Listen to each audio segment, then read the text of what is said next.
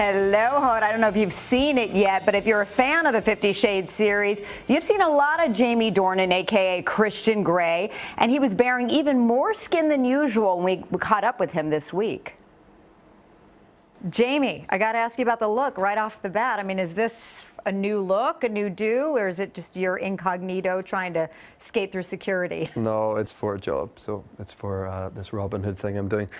So, yeah. There's a reason for it. Are Christian Grey fans liking it so far? I've absolutely no idea. I'd imagine there's a few people who are disappointed. Intrigued. In 50 Shades Darker, Christian Grey, the now heartbroken billionaire with a voracious sexual appetite, tries to lure back the woman he can't get enough of, Anastasia Steele.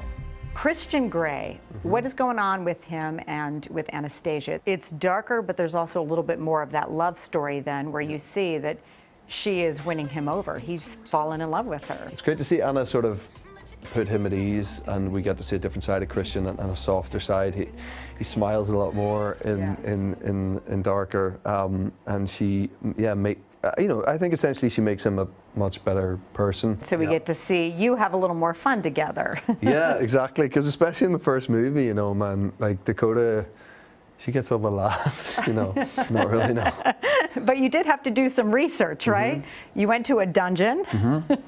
You saw some S&M. I did. What was that like? It was interesting. It was, you know, I think there's so many different versions of that, and it's, you know, there's not just one.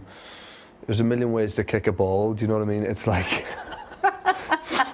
there's nothing you can say that doesn't, you know, have some sexual connotations. Is this what happens anytime you want to talk about like it's the movie? Tricky, and what isn't it? It's tricky because you end up like there's so many little holes you can fall down. Jesus, you know. You said it. It's almost impossible to talk about this movie. But overall, you're not a fan of Christian's approach to love. No, man, I'm not. But I'm very understanding of it. Meanwhile, you're a dad, 2 lovely babies under the age of 3. Yeah, well, our eldest has just turned 3, so yeah, it's total madness and carnage at home, but we love it. So you're just a normal dad on your days off when you're not acting? You've absolutely no choice but to be otherwise. They demand of you that you're dad. Changing diapers, all of that? Constantly. At least we've got one out of, well, diapers/nappies. A lot of women in America right now said, oh, he changes nappies. That right there turned them on more than Christian Grey would. Really? Yeah. Well, whatever floats your boat. Well, guys, I'm also going to a masquerade ball with the entire 50 Shades Darker cast. Tonight, I'm going to have that for you right here on Today. Tomorrow, 50 Shades Darker from our sister company Universal hits theaters February 10th. Now, all right, fun at the ball. How do they compare, Natmo, the second and the first? Do you this one is more of the love story. Yeah. So there is more of a story to it, whereas the first one, let's just be honest, it was all about the same. So number 2's better. You know what? That was unnecessary.